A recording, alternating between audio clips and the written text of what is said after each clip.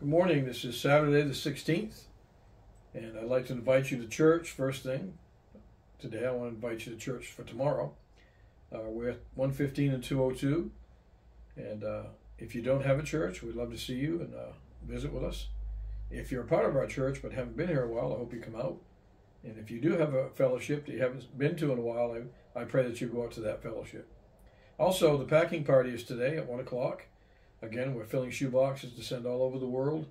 We pray over them, fill them with wonderful little things for the kiddos, and it is a wonderful time. So hope to see you at 1. Today's devotion is still human. This is 1 Corinthians 10. Whatever you do, do it all for the glory of God. The great marvel of the incarnation slips into ordinary childhood. The great marvel of the transfiguration vanishes into the demon-possessed valley. The great glory of the resurrection descends into breakfast on the seashore. The flow of these events is not an anticlimactic moment. It is a great revelation of God. It's simplicity for whosoever will. I love that about God's word. All these stories he's talking about is of Jesus' birth and going into hell to fight for us, and then the next day winding up on the shore of the lake serving breakfast to the men. There's a simplicity that brings about whosoever will. Anybody can find this. That's why he does it this way. We have a tendency to look for marvels in our experience, not simplicity. We mistake a sense of the heroic for being heroes.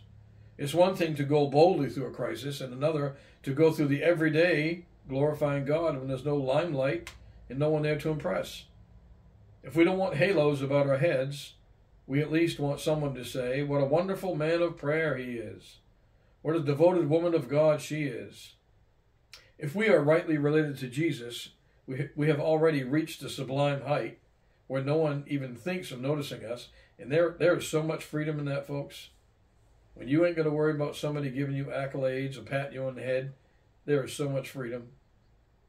All they notice in our presence is the power of God coming through us all the time. In other words, they don't see us, they see the Lord. It takes the Almighty God incarnate in us to enable us to do menial duties in His glory, wherein they will see Jesus. It takes God's Spirit inside us to make us so absolutely human that we are utterly unnoticeable. I think that's a fantastic saying.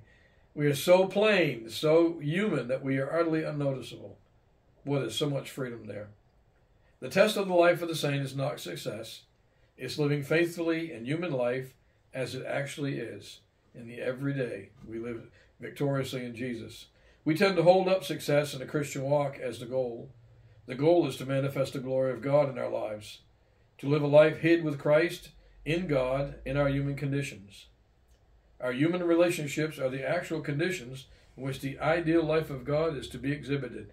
In other words, those everyday relationships we have at work, at the store, at home at the kitchen table, that's where we allow Jesus to be seen, the strongest. And that's the challenge. Can we go through the everyday with no limelight, no one to impress, and praise God and His Son? Just go through the day, just average Joe, and just praise God. Boy, I tell you, again, folks, there's great freedom there. Let's pray.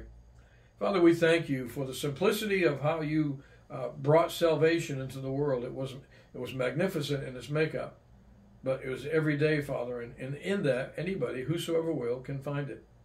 So, Lord, today, let us walk humbly before you, and we don't need a limelight. We don't need to impress anybody. We just want to be Jesus to those around us in the everyday events of life. We love you, Lord, and we give you this day. We pray in Christ's name. Amen. God bless, and I'll see you on Monday.